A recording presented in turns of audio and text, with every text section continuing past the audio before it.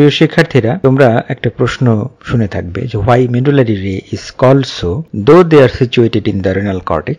এটার উত্তর বড় বড় বই থেকে একটু সরাসরি পড়ে নিই। রসের হিস্টোলজি বই, এখানে উত্তরটা এরকম করে আছে। At an angle perpendicular to the surface of the kidney reveals a series of vertical striations। কিডনির সারফেসের লম্বালম্বি ভাবে কিছু স্ট্রায়েশন দেখা যায় that appear to emanate from the medulla, যেটা মনে হয় যে মেডুলা থেকে উঠেছে। These striations are the medullary rays of Fiha।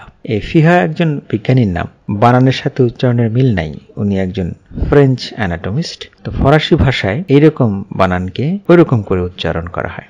যাই হোক, আমরা অন্য আরেকটা বইয়ের মেডুলারি রে কাকে বলে সেটা দেখে নিই। অ্যাটলাস অফ হিস্টোলজি, এই বইটাতে লেখা যে kidney cortex exhibits numerous lighter staining raise that extend vertically from the bases of the pyramids into the cortex. These are medullary rays। এইটুকু নিয়ে কোনো অসুবিধা নেই, মুখস্থ করে ফেলতে পারতাম।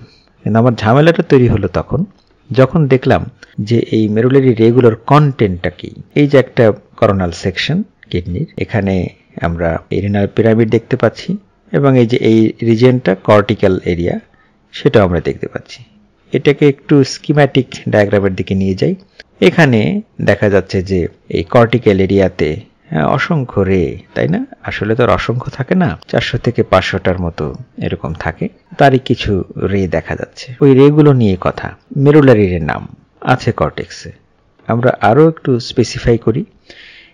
এখন এইখানে মেডুলারি রে এর জায়গাটুকুন, এখানে কিছু স্ট্রাকচার দেখা যাচ্ছে। তো এটাকে একটু স্পষ্ট করি। এই তো এই নিচের দিকের এই জায়গাটা, এটা হচ্ছে রেনাল পিরামিড, আর উপরের দিকের এই কর্টিক্যাল রিজন, এইখানে নেফ্রনের কিছু কিছু স্ট্রাকচার দেখা যাচ্ছে, বা ইউরিনিফেরাস টিবিউল, তার স্ট্রাকচারগুলো আমরা দেখতে পাচ্ছি। এতটুকুনি কোনো সমস্যা নেই। সমস্যা হয় আগে সংজ্ঞার সাথে মেলাতে গিয়ে। মেলানোর আগে এই ছবিটা একটু স্পষ্ট করে দিই।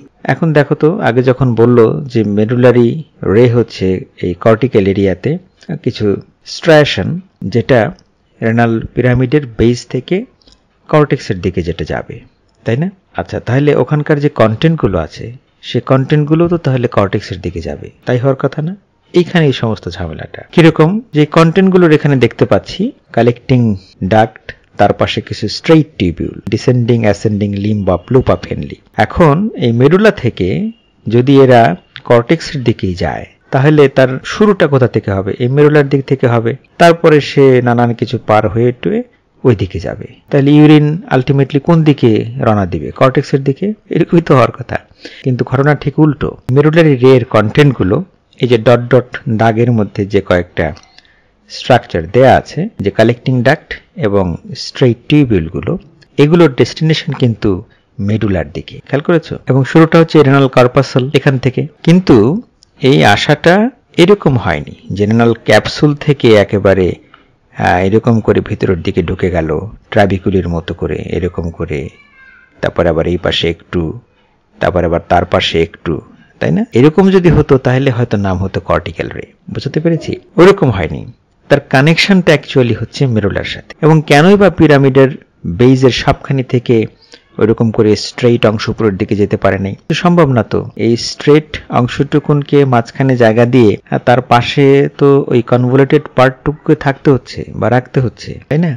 কাজে ওখান দিয়েও স্ট্রেইট অংশ দিয়ে দিলে তাহলে কনভলিউটেড পার্টগুলো বা রেনাল কর্পাসলগুলো, অ্যাকচুয়ালি কর্টিক্যাল ল্যাবিরিন্থগুলো, এরা কোথায় থাকবে? এই জন্য একটা স্পেসিফিক জায়গা যেখানে এই স্ট্রেইট টিউবিউলগুলোকে একত্র করে রাখা গেছে, সেটাই মেডুলারি রে হিসেবে আমাদের কাছে ধরা পড়েছে। অনেকটা বিভিন্ন রকমের ফুল যখন ডাটি সহকারে ছেঁড়া হয় এবং সেগুলোকে যখন বাঁধার প্রয়োজন পড়ে, তা নিশ্চয়ই কি করা হয় যে লম্বা লম্বা ডাটিগুলো, এগুলোকে আগে এক জায়গায় করে তারপর সেখানে একটা বাঁধন দিয়ে দেওয়া হয়, তাই না? এবং তার পাশ থেকে পাতা, ফুল, এগুলো সাইডে হেলে পড়ে, ওইরকম করে একটা ফুলের তোড়া অ্যাকচুয়ালি। এখন জিজ্ঞেস করবে তাহলে মেডুলারি রে কি বলবো, কি লিখবো? ফেহা সাহেব, আপনি মন খারাপ করবেন না প্লিজ। আমরা মেডুলারি রেটাকে এখন একটু ভেঙে ভেঙে পড়বো এইরকম করে। Vertical স্ট্রায়েশনস R scene at an angle perpendicular to the surface of the kidney. কিডনির সারফেসের সাথে লম্বভাবে ভার্টিক্যাল কিছু স্ট্রায়েশন দেখা যায়। This appear to ইমানেট from the medulla. এটা মনে হয় যে মেডুলা থেকে বের হয়েছে। On the other hand, destination of their contents are towards the medulla. অন্যভাবে চিন্তা করলে তাদের যে কন্টেন্টটা থাকে তাদের ডেস্টিনেশন থাকে হচ্ছে মেডুলার দিকে।